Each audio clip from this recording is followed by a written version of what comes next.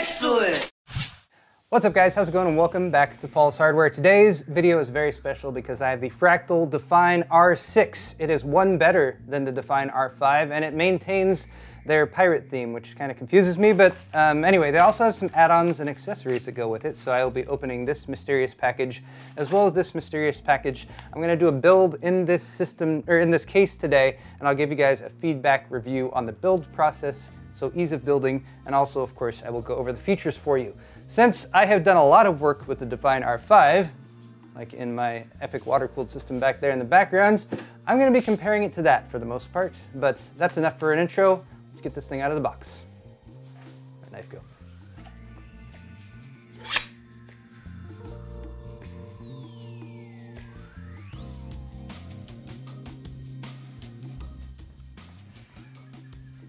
Oh, I got the white one. Wow, big. Yeah, did you see it? Yeah. You should zoom in on that and do a little.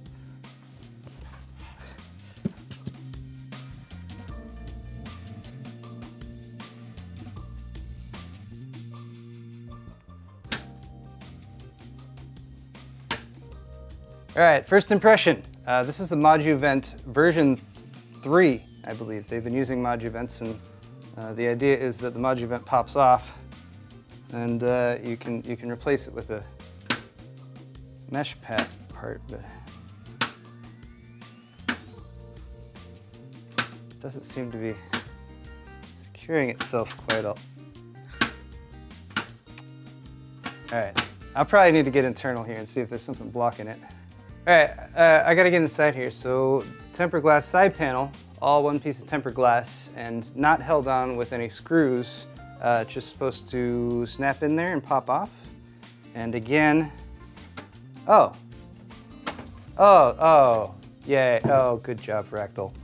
All right, I like this. Basically, they put a metal frame inside the tempered glass. So very similar to the mod that I did, not exactly similar, but you have the metal frame that goes around the outside, so it sticks on a little bit more traditionally. There is a catch point right here at the back that it will snap this little nub right here into, but oh, and at the bottom. But other than that, you just got to kind of put that piece in, snaps on. That's beautiful. I love it. And then if you want to secure it, you got a couple thumb screws. Also gives you an edge to hold it by, so you don't get fingerprints all over the tempered glass. Opposite side panel, very, very similar in construction, sturdiness, as well as feels nice and quiet because you got a big rubber pad there to do some sound dampening. Yeah, seems like they're sticking with the traditional Fractal builds quality there as far as nice thick steel and little, just the tiniest bit of flex. Not bad at all. That's what it is. Yeah. All right, now we need to correct that I'm an idiot, but come around to the other side. It's not the side to film from. Bad joke. Okay, I figured out how the ModuVent 3 works up here, and just to clarify, the little piece popping up was more, probably just happened in shipping. There's a button back here, actually a decently, substantially sized button, and that's what actually locks it into place. So little tabs right there, slide in, and then pushing the button, and it should pop down. Now it's staying. Now it's staying, just like it should. And then if we push the button here, pops up, then we can remove it. And again, metal on top, and then they got some plastic reinforcement going on just underneath that. And if you want to just have the dust filtration, you remove the middle by an easy process that I haven't figured out yet. Ah, haha, haha. Good timing, Joe. Had to double check the manual just because I didn't want to force anything here without knowing how it was supposed to work, but it's supposed to start on this edge and you can pop off the metal piece. Ever so gently. There we go. Now, one thing I'm going to say that I'm already noticing with this piece is that there is absolutely a very thin spot right in the middle which has already tried to bend on me a couple times. So it's not terrible by any stretch. This is just pretty much an aesthetic cover for the top, and it'll block some noise as well because there is more sound dampening on there. Just bear in mind where these little cutouts right here, it's tried to bend there on me a couple times. So especially when removing it from this piece, just try not to put too much flex on that part of it.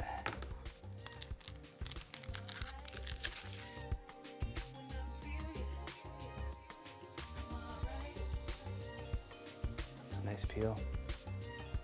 It's a sexy peel. Found that very appealing. Was that a peal of thunder? All right, I've been able to give a quick once-over of some of the features and everything here, so I think I'm ready to share some of that with you. Wanted to start off with some of the stuff that is kind of carried over from the Define series leading up till now. One is that there's dust filtration everywhere. So other than the rear exhaust, which is an exhaust, so typically wouldn't need dust filtration.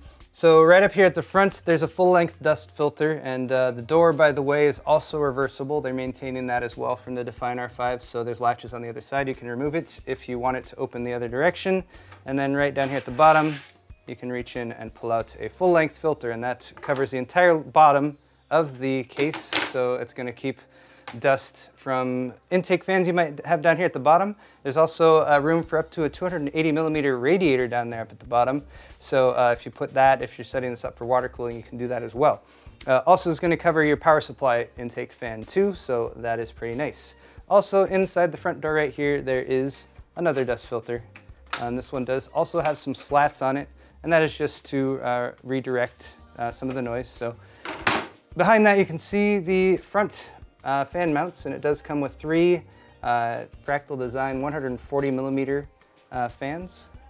Just double checking the manual, I realized that another part of this top module vent cover, once removed, is that there's a tray underneath it. The tray can also be removed, and that will, right now it's got a couple screws that are holding it in place.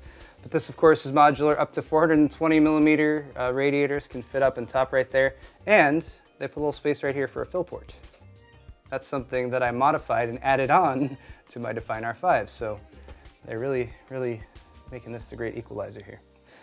All right, I was briefly distracted, but behind that dust filter, you can see a couple of the included Fractal Design fans. They are Fractal Design Dynamic X2 GP14 140 millimeter fans. They pre-installed 2 as intakes there in the front, and then there's a third 140 millimeter exhaust in the back. Also continuing from the Define R5 is the fact that you have a 5 1/4 inch bay up here at the top. 5 1/4 inch bays, you know, some cases have decided that those just aren't a thing anymore, but a lot of people still use them for various things.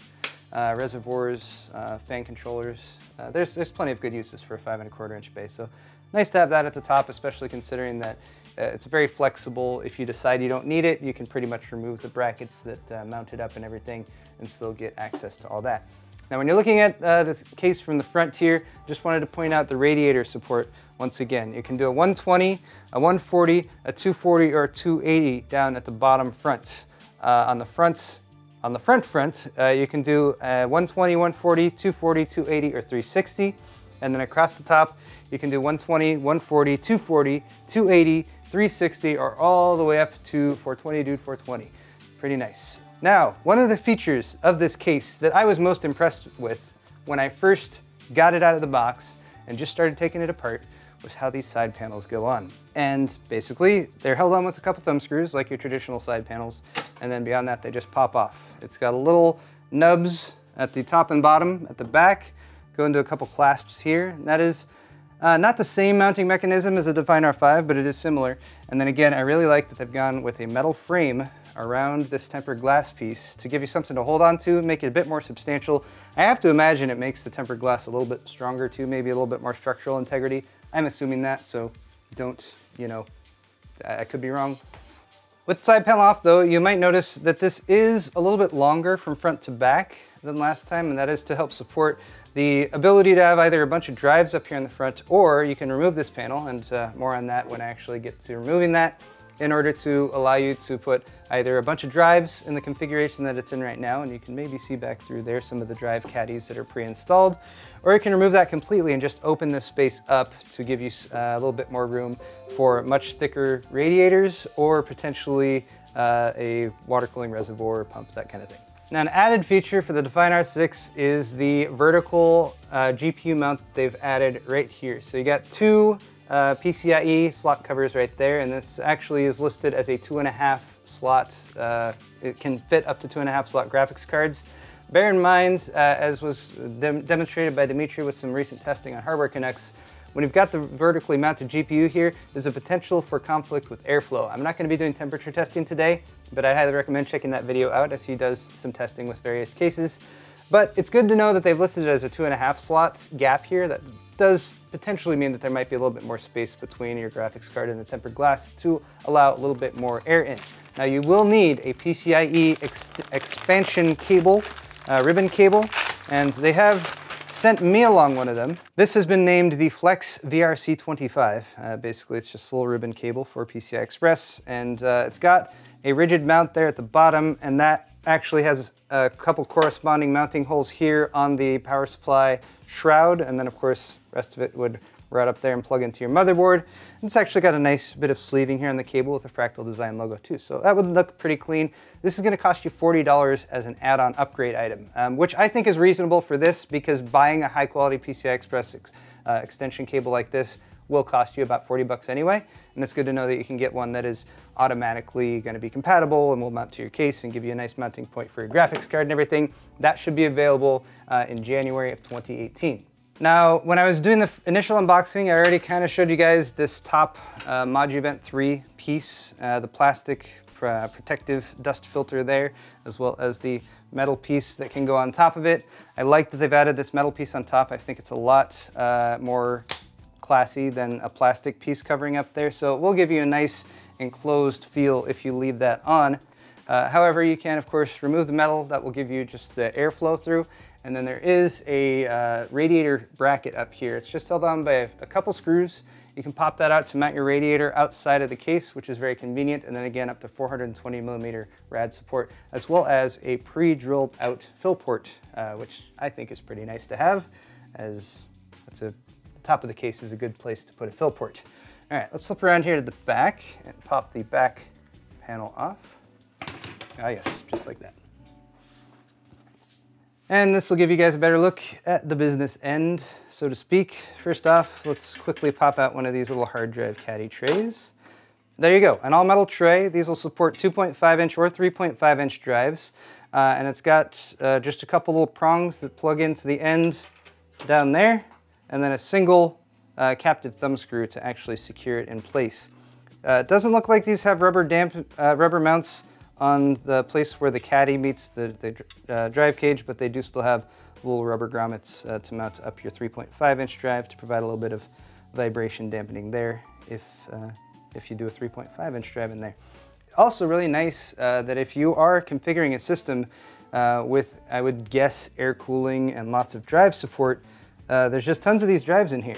So they've included 6 of these drive trays, but as you can probably see, there's 1, 2, 3, 11. It looks like there's 11 actual mounts. So I'm not sure if Fractal is going to be selling these drive trays individually, but like if you did a bunch of 2.5-inch SSDs in there or something like that, there's a lot of different configurations you could do.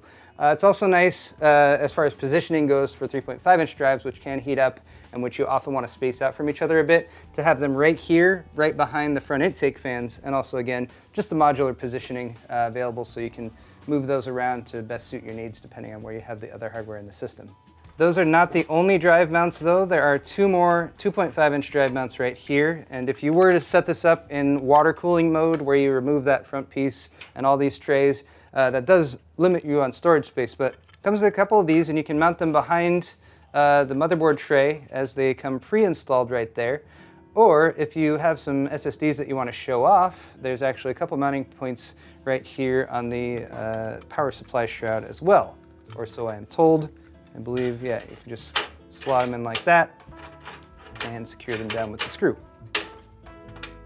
I also want to point out that this has a 2-tone color scheme, very similar to a lot of Fractal's cases, but this is available in a variety of colors. So I have the black and white version, as you can see here. Very, very distinct 2-tone black and white with the black brushed metal piece on the front versus the pretty much white everywhere else except for some black accents. Also available in a gunmetal finish, and then also available as a black with the white accents that you might be a little bit more familiar with from the Define R5 series, or available in a blackout version that's all black with black hardware as well. So you can get the blackest black Fractal case that you have ever wanted. Beyond that, inside, you've got these grommets for routing cable management, and I kind of like the hex design on those. They also seem pretty sturdy and like they're going to stay in place. You got them at the top, a couple on the sides, and then one down here at the back, which would be very useful for routing cables out to a graphics card, for example. And rounding out things here on the back cable management area, I do like that Fractal has continued to use a fair amount of pretty smartly positioned tie-down points. So you got a couple up here at the top, a couple down here on the right side, and then of course you still have the pre-installed Velcro straps for your main business of routing cables up this center area right here. And then an add-on that we haven't seen before is this little central fan hub right there. So this will get power via a SATA port, and then you can route this plug over to your motherboard, and that can allow you to have PWM control. You actually have 3 PWM plugs here for PWM controllable fans, and then you have 6 3-pin fan connections for standard 3-pin fans. Alright guys, I've decided to go with the open version of this, so I really quickly wanted to show you guys how to convert it. It looks like it only takes about 6 screws. There's a couple here at the top. They do all appear to be your standard Phillips head design. There's a couple more here on the front, and I did have to remove the front panel. So there's one there, and over here. And then on the bottom, these are the rails for the dust filter, and there's a couple gaps to get to the 2 on the bottom.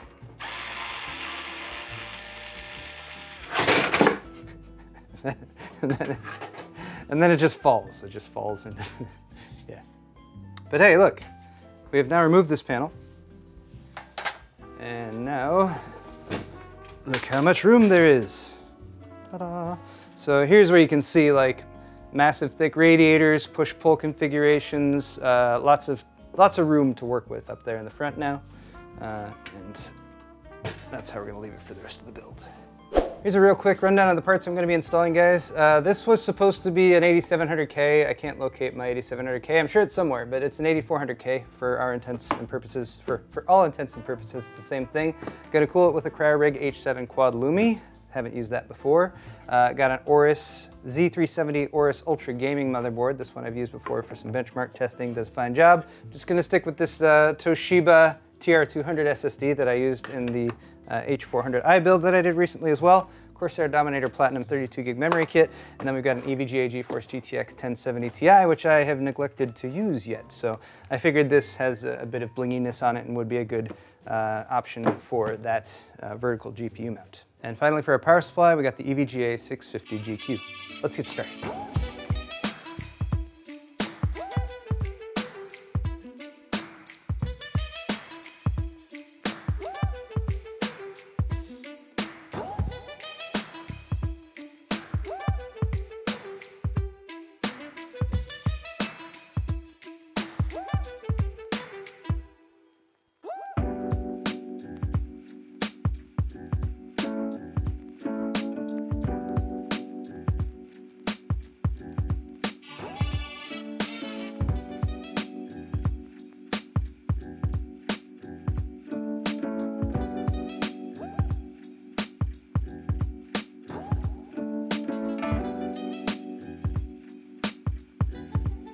Quick random shout out for my favorite tie down points in this case so far. Look at that. This is above the IO shield slot right there, and I'm trying to just kind of tuck this cable for the fan back up and around so it's not visible. Look, there's a little catch right there. Focus, not focused. Focus. See, I need to find manual focus on this. Didn't really show accessories much, but you get a little Fractal wipey cloth. You get a little nut to tighten down your motherboard standoffs. Always convenient to have that. And you have individually packaged screws for mounting the various things, and a little collection of zip ties. So the basics that you would expect. Oh look, extra thumb screws. I like that.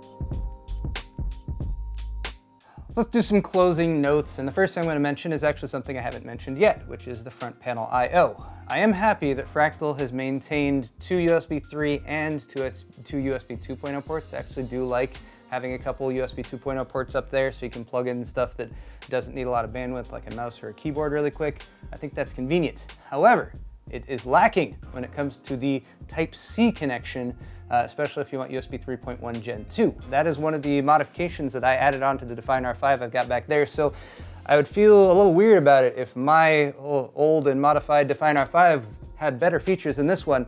But fear not, Fractal does have a piece that you can order from them, again coming in Q1 of 2018, basically replaces that entire front panel unit up there. It's going to cost you $30, so it's kind of like, I'm kind of on the fence about that. It's $30 to add USB Type-C 3.1 Gen 2, which is nice to have, but it's $30. I've seen cables that sell for like $15, so I don't know. That's something that I do feel should have just been included by default. Now, pricing on these cases is $130 if you're going to get the non-tempered glass version and $150 for the tempered glass version. So I do feel like the pricing is pretty fair for the case itself, but I wish that Type-C connector was included just for the default base price. Although it is nice that you can upgrade to it, and I guess for folks who don't have that connector on their motherboard, you do still have the option to go without it, I guess. Now, the flat PCIe ribbon cable, I do feel like was a good choice to make an add-on piece because not everyone is going to want to position their graphics card right here. Again, it's very much a visual thing. It might impact the cooling performance of your graphics card. I haven't tested that directly in this case, so I don't want to say that outright right now. But again, I'll link to the Hardware Canucks video where they did some more testing on that. It might potentially, depending on where you want to mount stuff in the front here, conflict with one of those SSD mounting points. You can fit an SSD in the second mounting point right there, so there's some back and forth there. And then you are definitely blocking most of your PCI Express expansion slots. So, you know, it's really one of those form over function things, or vice versa, depending on how you want to set it up. But of course, if you don't want to do that, just don't buy the ribbon cable, install your graphics card normally. But I will say, at least visually, it looks pretty nice having it right here. And that pretty much sums up my first impression of the Define R6 here. I do want to mention also that it supports eATX motherboards, so you can fit a wider size motherboard in there as well. It might block a little bit of the pass-through grommets for your cable management, but you know, it does support that. I want to point out that there's a lot of blank space up here in the front right now. So this is a larger case that's made for installation of more hardware. If you compare it, for example, to the Fractal Meshify C, that case I could fit this exact same layout of hardware in, and it's a good, 6 inches shorter, I feel like. So it saves a little bit more space on your desk. However, for people who are looking to build a system that has a lot of storage, or a system that has a lot of expansion and a lot of area for adding water cooling components, I think Fractal has done a great job as far as the layouts. I like all the radiator support going on everywhere. And the only thing I think that we might have to come back to is maybe a second opinion on that all black front panel piece right there. And then also that is completely blocking the front intake. So you do only have the intake via the side vents right here and a little bit at the bottom. Now, I have not tested that directly, so we'll have to come back to that in the future, but time will tell if that's actually causing any detriment to the front intake and airflow on the case. Now, I happen to know that there are probably a few other YouTubers out there who also have made videos on the Define R6, so I think I'm going to hunt some of them down because I believe they might have had the other colors, if you guys want to check out the gray or the black with white accents. So if I find some reputable YouTubers, I'll post links to their videos down in the comments. All in all, I think Fractal did a really good job with this case. I do think it's a little bit more expensive than it was last time around, but they've added value when it comes to the expandability, as well as the flexibility, making this a very suitable home for a workstation, for a gaming PC, for a combination PC editing, lots of storage, or for an all-out water-cooled build as well. But guys, that's gonna wrap it up for this video. Definitely hit the thumbs up button if you enjoyed it, and I'll post links to this as soon as I can find it available for sale down in the description below. Thanks again, and we'll see you next time.